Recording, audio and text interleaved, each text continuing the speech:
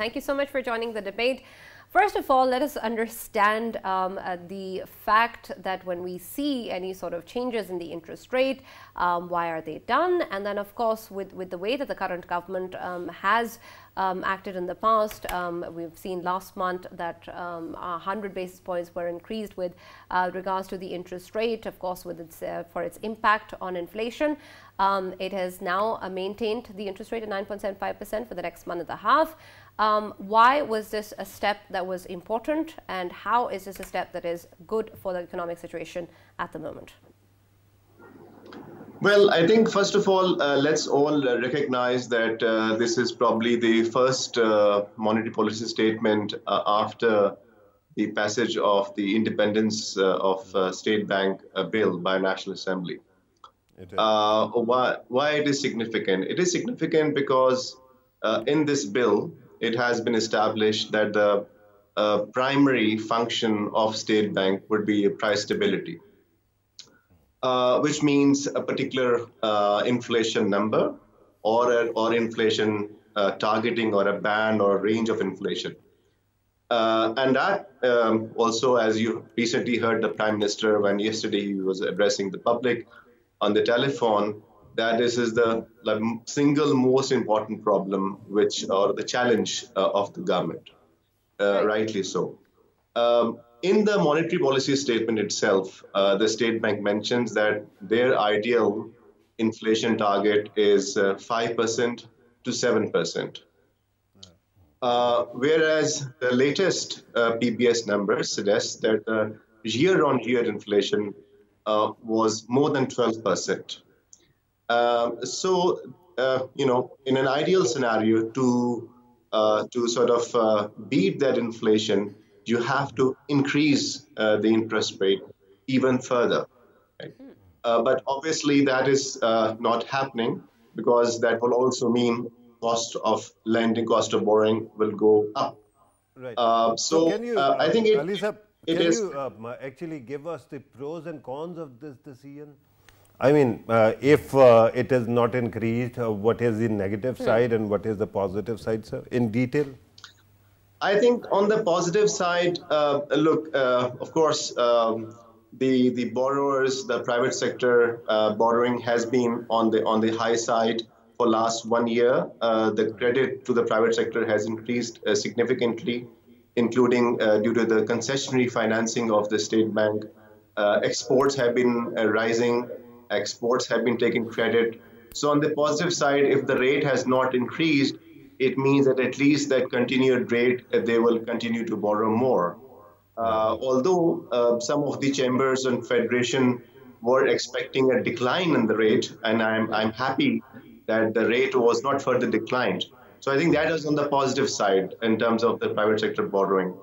On the negative side, as I said, I think there is still a room for a further increase in the inflation, in the interest rate to match the inflation target which the State Bank itself has defined, 5 to 7%. But don't you think that actually raising that or hiking that would actually slow down the economic activity in the country?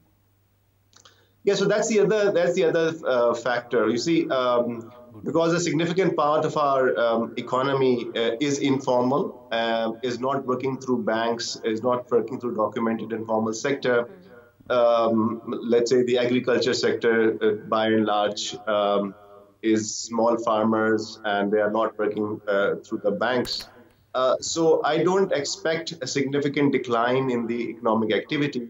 But I do see that if you increase the interest rate, then perhaps you can slow down the monetary expansion, slow down the monetary expansion, because the stock of the money itself becomes a reason for inflation. Right. Simple but reason, Alisa, reason is that our Alisa, economy with due is not able respect, to when you're produce talking about with that speed. this not actually impacting the economic activity, if I'm going to get a lot of interest on my money when I park it in a bank, why would I invest in any project that might be returning me less profits? Yeah, that's an important point. I mean, and if you recall, couple of years ago, within this government, we saw that when the policy rate was significantly increased at that point in time, it attracted foreign capital. It attracted capital in stock market, in bonds, in government, in fixed income instruments. So I think that was the time where sort of also we saw the inflow of international investment, at least in the financial market. Whereas when you are decreasing the interest rate, you do encourage to be spent more widely in the productive sector. So that's the trade-off which the policymakers would often like to see. Right, yeah. Ali, when we see the fact that, of course, this is all when we see and try and understand, perhaps not as easy for the general public to understand. These are, in fact, just numbers. But when we actually see their impact, that's what, of course, the common people are more interested in. What sort of an impact will it have on the lives of the common people? If you would have to explain it to somebody, the result of such a policy, are their lives going to be any better? I'm afraid no, because let's say what is impacting our day-to-day lives, right? So for instance, the prices of prices of commodities, prices of petrol, prices of electricity, prices of food. So all the items are pretty independent of the variation in the interest rate movement. Right? But because the government is increasing the rate of electricity, for instance, there's a totally different dynamic. There's an IMF demand for raising the electricity tariff. Yeah. So sir, regardless of where increasing and decreasing, that will increase. So I do not expect, especially this time, because there has been no change in the interest rate. So obviously we would not expect any change. All right, sure. Last question, sir. Yes, can we say that? Can we say, as you were earlier mentioning? Sorry, yes, you can conclude. Yes, Ali. Sorry, just let me conclude, because I was saying that, when we talk about, let's say, the employability, and when we talk about the job creation by the private sector, especially those who are the companies, firms which are in the export sector, who do get the loans from the banking sector, I think in a way that helps indirectly, but not directly as in terms of our day-to-day consumption. I do not see that happen. Sir, I had the same question as you earlier mentioned, that it is, of course, going to improve the exports. Then, of course, the increase in production as well we are expecting, and that would require more jobs to be made in the private sector. So, can't we say this, that it is going to be going to give a political mileage to the ruling party, sir? And very quickly, if I can add, I know it is the last segment.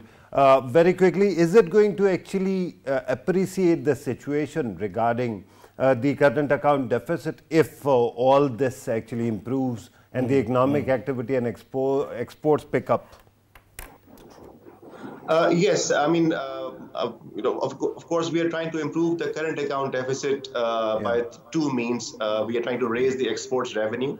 So if the private sector continues to borrow and invest in the productive activities and then earn exports, one definitely is going to increase and help reduction of the current account deficit. But also, I think when we have this schemes like Roshan digital accounts have also attracted a lot of overseas Pakistanis to park their investment in Pakistani financial sector. And in that sense, actually, on the other hand, the raise in the interest rate will actually attract them even more. Thank you very much, Mr. Ali Salman. Unfortunately, we're out of time. Thank you so much for joining us and sharing your views. Of course, what we hope at the end of the day is for the economic progress of the country.